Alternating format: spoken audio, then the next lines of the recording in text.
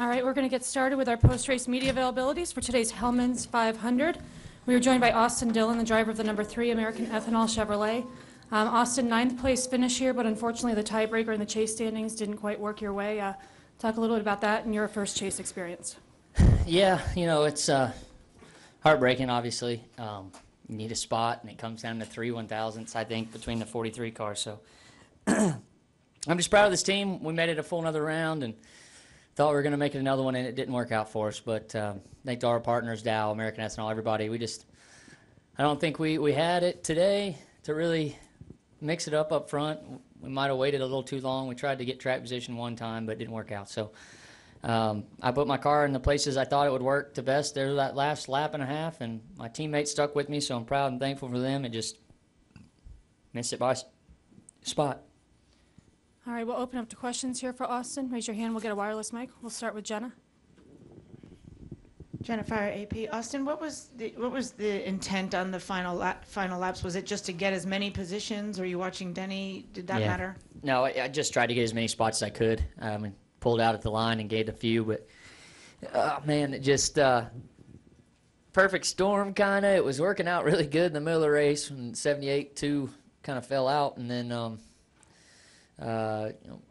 we made it to where we needed to with just a green-white checkered, and we're up there in the pack and teammates behind us, and we weren't able to pull it off, but it was close, and I got to thank the teammates that helped me out, though.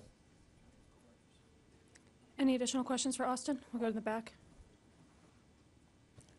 Austin, Stan Creekmore outside the box.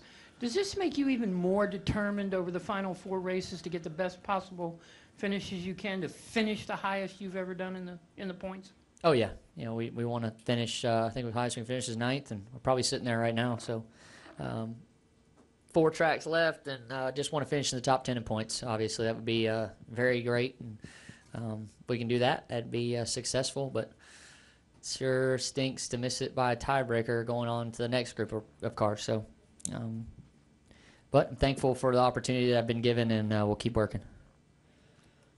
We'll go to Kenny Bruce.